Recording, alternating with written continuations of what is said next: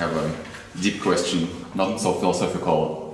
Deep but not philosophical. Okay. I was taking notes of your bad takes actually, and I ran out of pen. Okay. I'm, by the way, member of Ethics Committee of Libertarian Party of Russia, of the Federal Committee of it. So, okay. I'm not going to argue about your takes. I just have one question. Have you actually read Ayn Rand? Any book of her? I read Ayn Rand? Yeah. Yes. It doesn't feel like you did, because one of the major takes of Ayn Rand is the class struggle between oppressor and nomenclature, which, well, she's ex-Soviet person, right? So she perfectly knew what she's talking about, right? Yeah. So James Taggart versus David Taggart, right? It's not one country against another country. And surprisingly, for a person who's the president of Ayn Rand Institute, you take a lot of takes about how one country is better than another country. Like, there are like what, let me quote you, basically free countries. Yeah, I believe some countries are better than other countries. I mean, you don't have to quote me, I'll say that again. So the Ayn Rand take is that almost any country as a statist organization is bad against its own people. Like, let's say you talk about free speech and political prisoners is what qualify disqualify a basically free country into an authoritarian country. So what's your take on Julian Assange, for example? Well, Julian Assange is a criminal for a variety of reasons. I'll tell you exactly why Julian Assange is a criminal. Snowden is a hero, but Assange is a criminal. So, first of all, it's pretty ridiculous to accuse me of not having read Ayn Rand when you clearly are completely ignorant of Ayn Rand's writings. She talks about differences between countries all the time.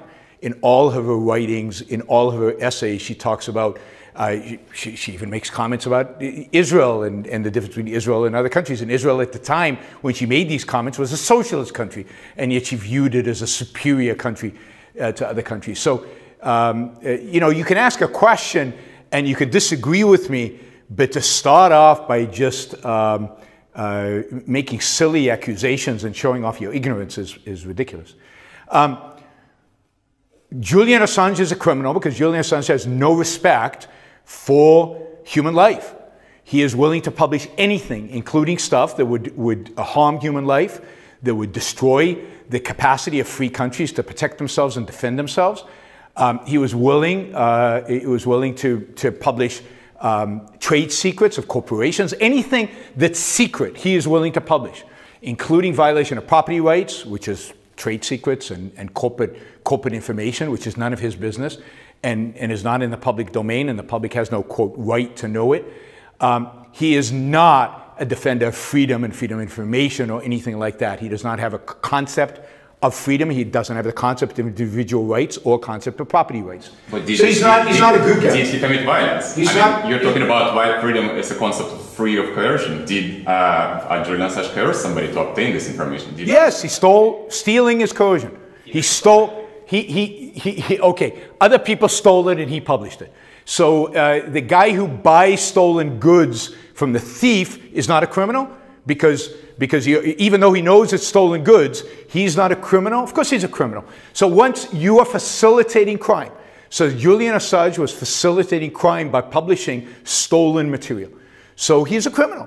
I don't think there's any question. Snowden, on the other hand, clearly identified areas in which the United States were violating the individual rights of its own citizens, made sure to take out of what he published that which could harm agents and people, you know, people in foreign countries that might have been harmed by the release of the information. Tried to go through the channels to get things, couldn't do that. So he released information. He's a hero, and I would. Like Assange, he did steal.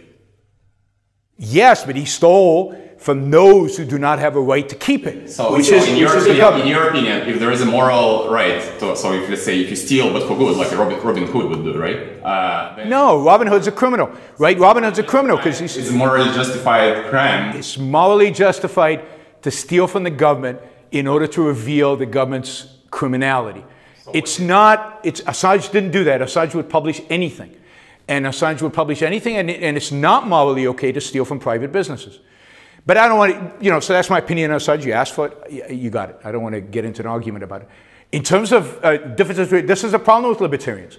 The problem with libertarians, and you can see this in the new Mises caucus in the American Libertarian Party right now, the problem with libertarians is you cannot make differences between countries. For Murray Rothbard, North Vietnam was a better country than the United States, which is so evil and so disgusting. I mean, he used to celebrate every time an American pilot got shot down during the Vietnam War. You can be anti-war without relishing the idea of Americans dying there. You can be anti-war without wanting the North Vietnamese to win. When North Vietnam took South Vietnam, when they united Vietnam under communism, libertarians in America celebrated. This is why I don't call myself a libertarian. This is why I don't want to be associated that much with libertarians, because I think that's disgusting. If you can't see the difference between communism, between authoritarianism, where you can't speak, where you can't, between Putin's Russia and Japan and the United States, then you're blind. And you're making yourself blind, because you're not blind. You're making yourself blind. And by making yourself blind, you're destroying yourself. And by doing this in the name of liberty and freedom, you're destroying the liberty and freedom movement, and that's why nobody will take you seriously. So, of course, there's a fundamental difference between if I say something and a policeman comes in and drags me off to prison.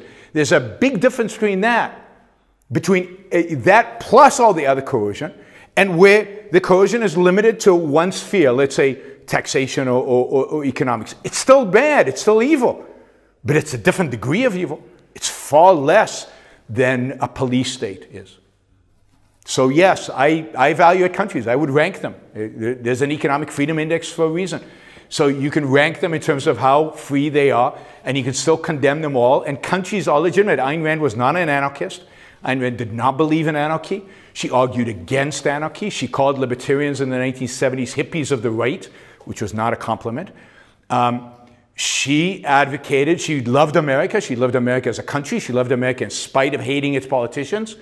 And she thought it was an amazing country. And when she compared it to the Soviet Union, she thought the Soviet Union was fundamentally evil, and she thought America was fundamentally good, in spite of the fact that there was still coercion going on.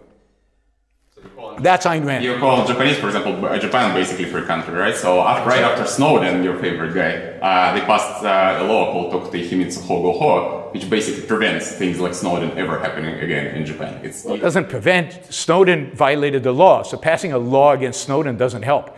So the whole point of Snowden is he violated the law, right? No, I mean, that's the thing. I mean, it's actually a science. So you can't have a law that prevents Snowden from happening. If you publish, if let's say you're Snowden and you leak information from Japan and you give it to me and I publish it, we both go to prison for treason forever, right? Yeah, so there is no freedom of speech in that sense at all. Or like, I'm not even talking about human rights things. Like, I don't know, like let's say women can't have their own last names, you know, after they're married, or like they have to, for example, stay divorced after a divorce for like almost a year. Because, you know, God knows. So Japan could be freer. It's still much freer than Russia. That's the point. It's still much freer. Yes, Japan can be freer. Yes, of course. There are more oppressive regimes than others. Well, that makes a big difference. That doesn't make you take a moral stance saying like, oh, US is all correct and Russia is all wrong. Nobody said. You will never hear me say.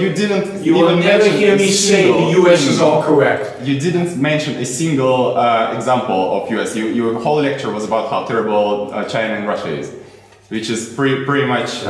China and Russia are terrible. Yeah, but like US is as comparably terrible. US is not as comparably terrible. It's nowhere near as comparably terrible. So Iran war and Iraq war was totally justified, same as Ukraine war, right?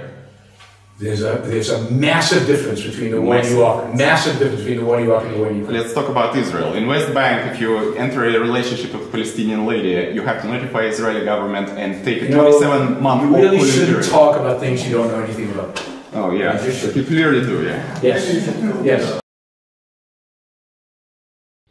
Thank you for listening or watching the Yaron Brook Show.